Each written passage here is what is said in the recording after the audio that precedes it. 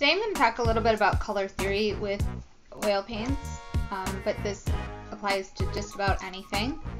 So if I mix yellow and red together, I'm going to get orange. Now the more red there is, it'll be more of a reddy orange. The more yellow, it's going to be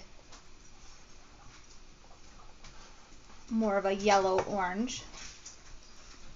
Something in the middle, I'm going to get probably closer to a traditional orange.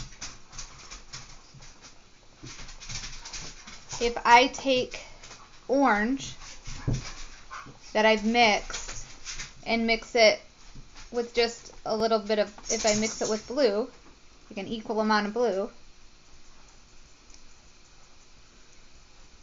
I'm going to get a brown. Now, if it looks too green, I can add a little bit more red to it, so I can go more of like that reddish orange, and it's going to kind of tone down to be more of a brown. Any two complementary colors mixed together are going to make a brown.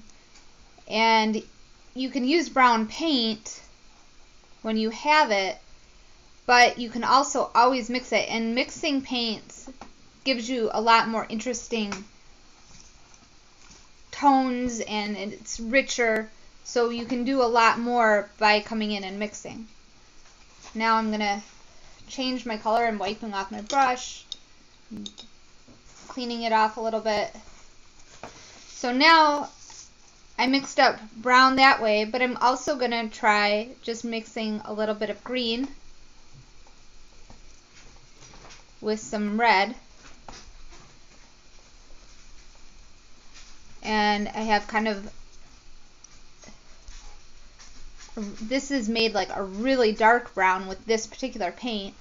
I can always add some white to it, and if it takes on too much of one color, I had it was a little bit too red, now it's a little bit too green. And I can come in and I'm going to get to a point where it's going to create a really dark value that could also serve kind of as a brown. I personally think this looked a little bit more brown with these particular paints, so it all depends on the paints that you're using. So now I'm going to wipe that off, clean my brush. So I mixed here orange and blue to make brown. I mixed here red and green to make brown. Now I'm going to try some purple and yellow.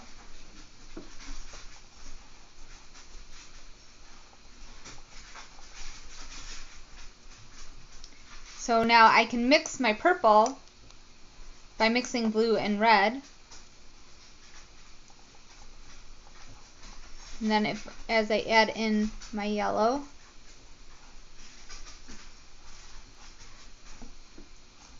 getting kind of another type of brown, and I really kind of like this one with these paints. It's a pretty nice brown, and of course you can play back and forth with this. It also is just kind of a nice dark color, so it's a good way to make a dark color. So remember that you can use your primary colors, red, yellow, and blue, to mix your secondary colors. So I can make green by mixing blue and yellow. I can make orange by mixing yellow and red. And I can make purple by mixing blue and red.